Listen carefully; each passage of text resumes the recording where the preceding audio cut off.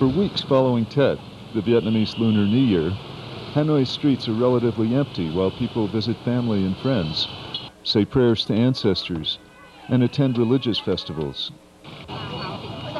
Here in Hanoi's ancient Temple of Literature, Vietnam's first university, an unusual festival draws a crowd of holiday visitors, many of them serious chess buffs.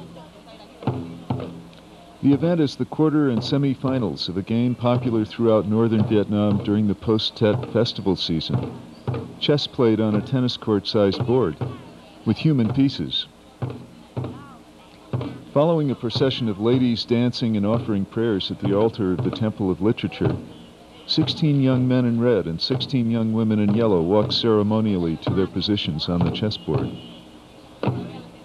Human chess is derived from Chinese chess, which has generals, mandarins, elephants, horses, artillery, carriages, and soldiers. Each young man or woman carries a Chinese standard telling which piece they are. The generals and mandarins wear hats and costumes appropriate to their rank. Two master players take the field with their chess armies. While pondering their next moves, the players are followed by young boys beating impatiently on small drums. The player's concentration is further tested by a singing narrator, making humorous comments about the progress of the game, and by an intent audience offering advice. The player points with a flag to where his piece should go. And taken pieces have to leave the field. Judges and kibitzers follow the game closely on a normal-sized chessboard on the sidelines. Normal Chinese chess, the kind that's played on a board, came to Vietnam about the same time as the Temple of Literature was founded, roughly 9 centuries ago. Initially, it was played for the king on special occasions, because chess was an intellectual game. And then gradually it became a folk game. In the 16th century, human chess performances appeared for the first time in the villages.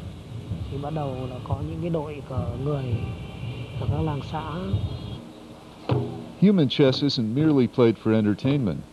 The Taoist opposition of the yin and yang are suggested by the men and women chess pieces. And the game itself celebrates the virtues of intellect, concentration, and doing one's best. Here, amidst incense, smoke, and prayer, the human chess troupe meets some days later for the grand championship match. Part game, part theater, and part religious ceremony, this slow-motion drama is held at a Hanoi temple dedicated to an appropriate religious figure, Zay Tik, the celestial king of chess.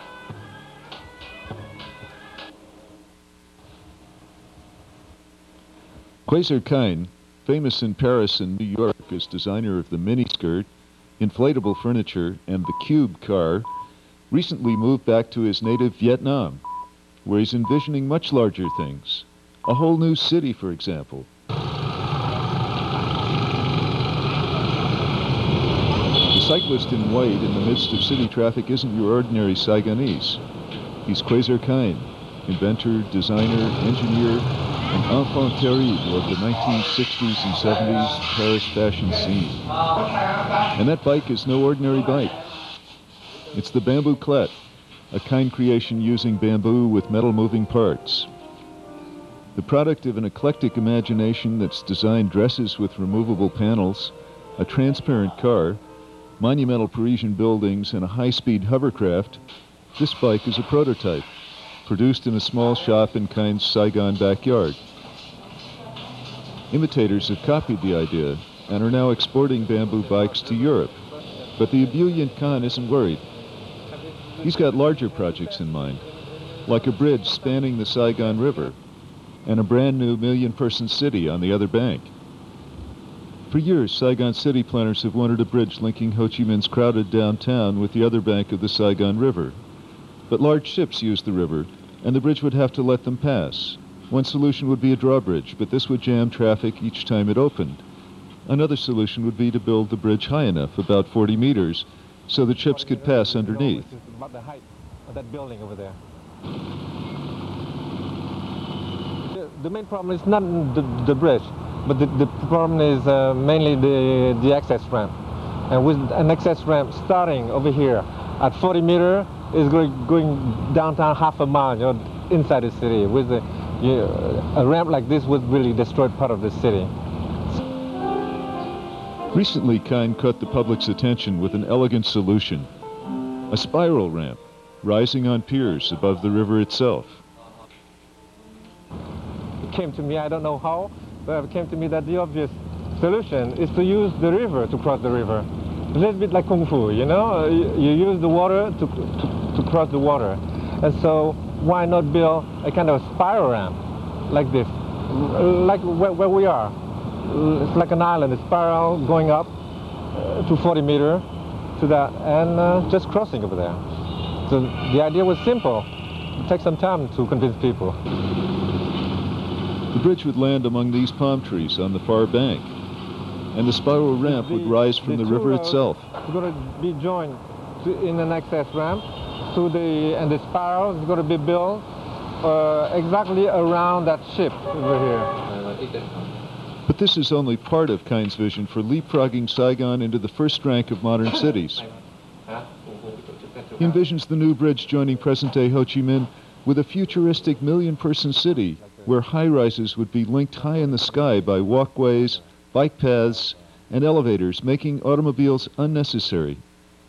Offices and factories would be an elevator ride away, as would be the surrounding natural environment. People can really live and work where they are. I think this is really could be the next step of the future.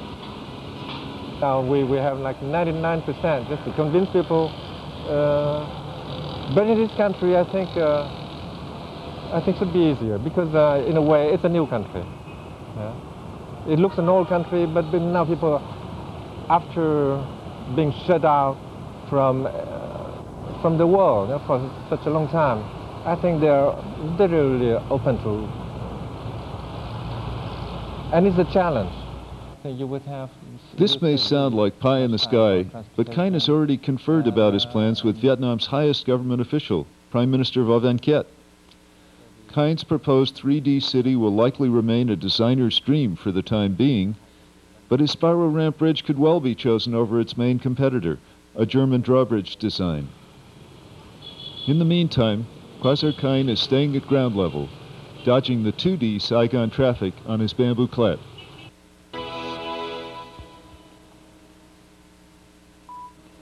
Although there's been a lot of talk about saving the whales in recent years, fishermen in one small town on the coast of Vietnam just gave thanks for being saved by whales.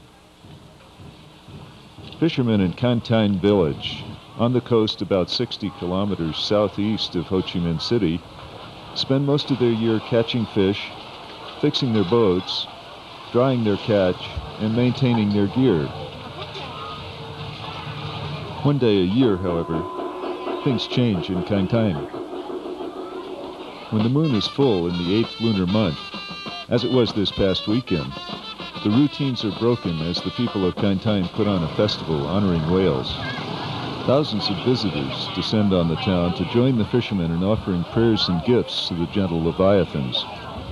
Though whales are still hunted in some parts of the world, here they're worshipped as protectors of seafaring people and rescuers of those in peril at sea. Priests in the town's temple to whales ring bells, and women burn incense before altars displaying the ribs and jawbone of a whale. The huge creature was given full funeral rites after it washed ashore some years ago.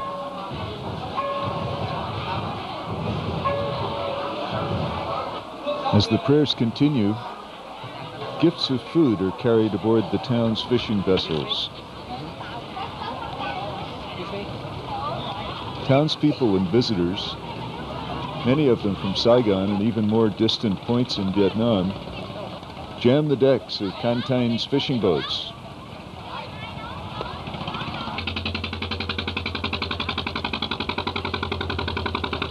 Scores of boats put to sea at the same time, jostling each other as they crowd the narrow channel, heading for the open ocean.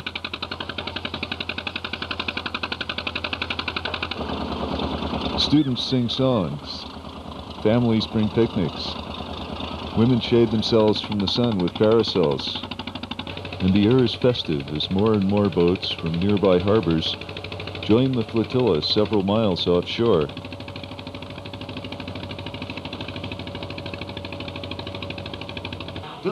In the past, our ancestors would go far out to sea and wait until they saw some whales before they'd come back. But now we cannot do that, because the authorities fear if we go out too far, it's dangerous for the people's lives. A special dragon boat carrying musicians, actors, lion dancers, and beautiful maidens has gone out earlier to respectfully invite the spirit of Grandfather Whale to come back and join the festivities in town.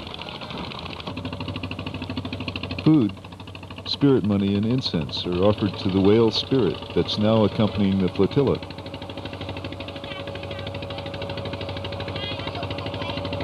And the celebrating begins in earnest as the fleet circles the dragon boat. Back on shore, the festivities continue when the fleet returns. While some fishermen insist they know of sailors rescued by whales, others simply say they're glad to have a day of fun before another year of hard work. Increasingly tuned-in youth culture of Vietnam, fashion is king. Magazine and TV images of the latest New York and Paris styles are studied closely and imitated widely. But one young Saigon designer has fashion ideas that are very homegrown and very much his own. It's hard to say if Le Minh Quo's creations are works of high conceptual art or a send-up of the pretensions of haute couture.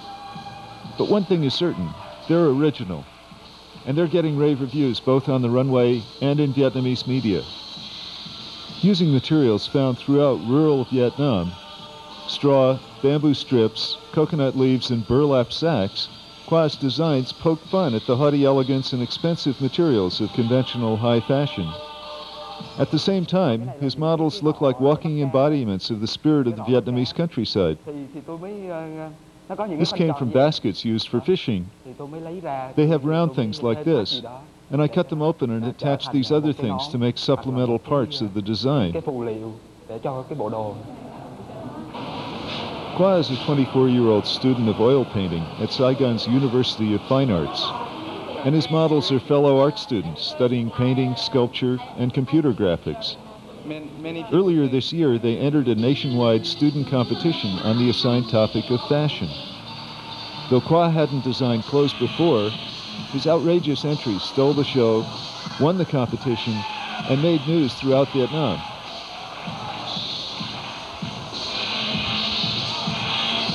When the show finished, I was so happy and excited.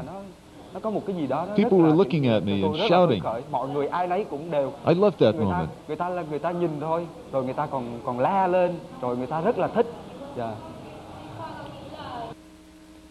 Qua was inspired to use commonplace Vietnamese materials while on a student camping trip. I saw a group making their tent out of bamboo and leaves. And then there was a bicycle made of bamboo too. So when I had to think of a new fashion design, I thought, why not make a fashion collection of these same materials?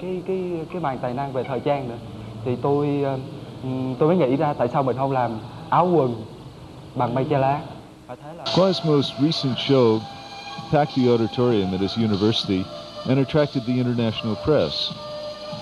While he'll continue oil painting, he thinks the world is ready for the slyly humorous ethnic look of his bamboo and burlap fashions. Nonetheless, one of his models questions the practicality of wearing her outfit, including its breadbasket hat, to work.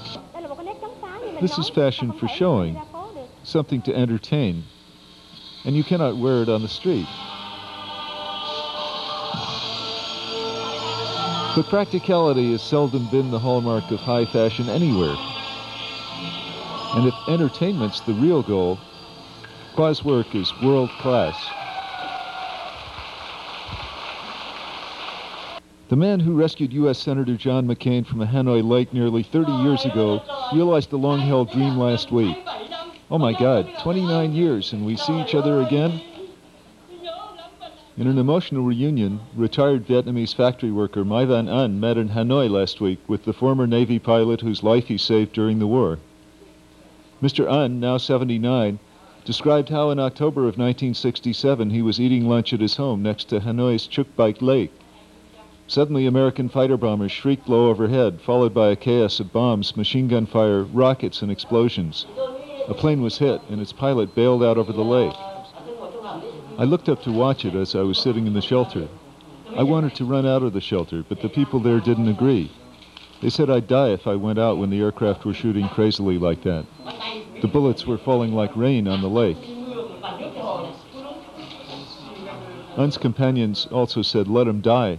Why bother saving him?" But Un didn't listen. He jumped from the shelter, grabbed a large bamboo pole, and plunged into the lake. 4 other American aircraft were coming down to look for him. But the Vietnamese guns were shooting so hard, the aircraft had to fly back up.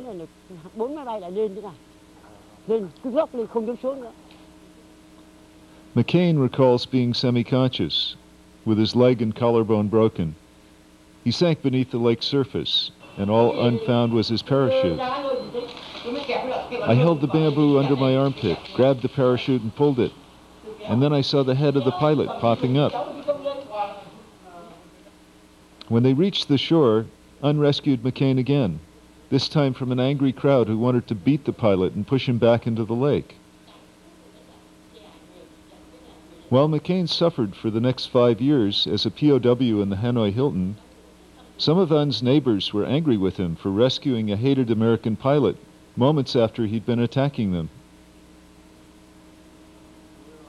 I didn't hate him. When he was in the sky, he shot at us. But when he fell into the lake, he was in danger. I had to save him. How can you hate someone who's in a situation like that? McCain warmly thanked the man who rescued him and expressed pleasure at meeting him in happier circumstances. He is in very good health. I can tell that by the way he greeted me. I'm very glad. The American friend who arranged the reunion says that now, years later, Un sees a larger purpose for what he did that day in 1967. Sort of a Buddhist cyclical way of looking at things. He realizes that if McCain had died that day, then he would not have been in the U.S. Senate to be a leader in bringing Vietnam and America back together again in friendship after all these years. Un sees another purpose as well. I'll tell you this, Mr. McCain was very lucky, and thanks to me, he had the chance to marry the beautiful wife he has today. Hanoi is lucky as well. Today, Chuc Baik Lake's a place where fathers can take their daughters for Sunday outings, and most Hanoians are too young to recall what happened here 30 years ago. Americans are sometimes accused of being inward-looking and concerned only with what happens in their own country. Recently in Vietnam, the director of New York's offbeat La Mama Experimental Theater proved that some Americans are citizens of the whole world. Here in Hanoi, Ellen Stewart, known as La Mama to actors and audiences around the globe, just wrapped up 3 weeks of mounting the kind of internationally eclectic production that has become her trademark. At an outdoor amphitheater dedicated to traditional Vietnamese water puppetry, La Mama cooked up a delicious dramatic stew combining Russian ballet, Chinese-style opera, Greek tragedy, and La Mama-written music sung by a chorus of Vietnamese water puppets. But La Mama's been crossing borders and boundaries since she founded her theater 36 years ago. Since we began in 1961. Seoul, Korea, was the first international company to come to La Mama, and they came in 1962. We began playing outside of the United States ourselves in 1965. As well as crossing international borders, Stewart's production of the Greek myth Dionysius crossed boundaries between 4 different Vietnamese performing groups that had never previously worked together: the National Dance Theater, the Popular Opera, the Water Puppet Troupe, and the National Drama Theater. La Mama also pulled some of Vietnam's best-known performers into her eclectic production. Lei Vi, who played Semele, the dancing girl who tempts fate by becoming lovers with the god Zeus, is one of Vietnam's favorite film stars, named Best Actress at this year's Vietnam Film Festival. Chan Tien, playing Messenger to the Gods, is another nationally famous cinema and stage star. It's no surprise that some of Vietnam's best actors chose to work with Stewart. A remarkable number of world-famous stars, including Robert De Niro, Billy Crystal, and Al Pacino, have appeared in past La Mama performances. Stewart's unorthodox production challenged the Vietnamese cast. In the beginning, we had so much difficulty. It was really hard. Not only with the language, but also with the fact that La Mama's working style is so unfamiliar to Vietnamese actors.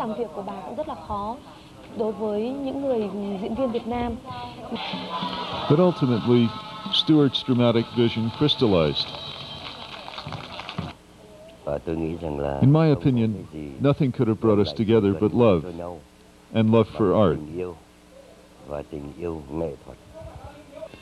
Though she's in her 70s, La Mama keeps pushing herself and her actors to break through the barriers that divide the human family. I think everybody in the world is the same person, and I love being with everybody. From Vietnam, La Mama flew to the Philippines to cook up yet another multicultural, boundary-crossing theatrical extravaganza.